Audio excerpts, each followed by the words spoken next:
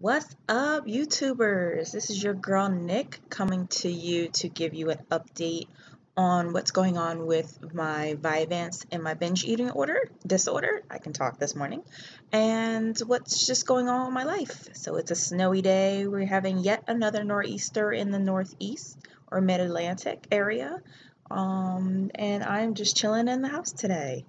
So, with the Vyvanse, I've been on Vyvanse for 12 weeks now.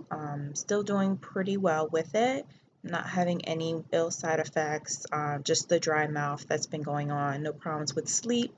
I did have some insomnia the first 24 hours of being on it, but that resolved after the 24 hours. I get up a little bit early just to take it in the morning, and then I go back to sleep. And no palpitations, so pretty much tolerating it pretty well. From last week to this week, I know I was talking about I was slowing down on my weight loss, hadn't lost anything in like 2 weeks.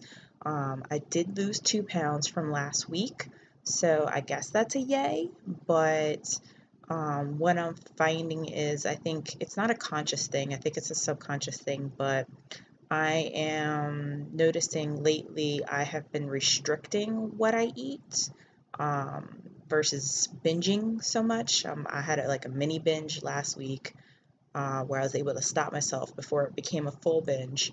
But I guess because I've been frustrated with my weight loss, I've started restricting my calories. So instead of being on the 1200 calorie diet, I will be anywhere from if I round up, anywhere between 700 and 900 calories a day. Um, and I'm not hungry. I think a lot of that is the Vyvanse on why I'm not hungry. But, this is a bad pattern that I've noticed I've gotten into, and it's not something I want to continue. But, I'm noticing I'm having this internal battle with myself. I want to lose weight, but if the scale's not going anywhere, then I restrict, and I'm just really worried that this is going to become a slippery slope, that restricting is going to be my norm, that I'll progress into binging, because I do, I mean, not binging, sorry, purging. I've noticed after I do binge, I have some pretty strong thoughts about purging. I have not purged yet. I am not a purger. I have a strong aversion to vomiting just even when I'm sick.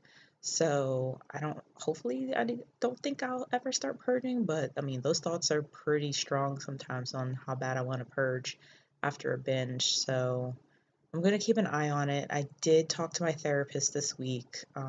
As usual, I see her every week, but I did let her know about the restricting. And she seemed concerned about it as well. So I'm pretty sure she's going to bring it up next week when I see her, because I kind of snuck it in at the end of my session with like 2 minutes to spare. I was like, oh, and by the way, I've been restricting. So I'm sure she's going to bring it up next time. I do feel that it's a safe space to talk to her about it. So, I don't feel like there's any judgment or anything there. I feel bad about restricting just as bad as I do about purging, about binging. So I don't know what's going on there. I made myself eat more yesterday. Um, which wasn't that hard because I'm TMI, but I'm on my cycle, and that's always a trigger for me for overeating or binging anyway. So yesterday I was fine on my calorie count, almost where I needed to be. But yeah, I'm starting to get a little concerned that I'm restricting. Um, from what I understand, I'm on one of the Facebook groups for eating disorders, and I see that people talk about merging from one eating disorder to another through their recovery and their process. So I'm not sure if that's what's happening, that I'm starting to develop other characteristics of other eating disorders or what, but I am concerned about it. So I'm going to try to keep an eye on it. But that's what's been going on. I will see you guys next week. Bye bye.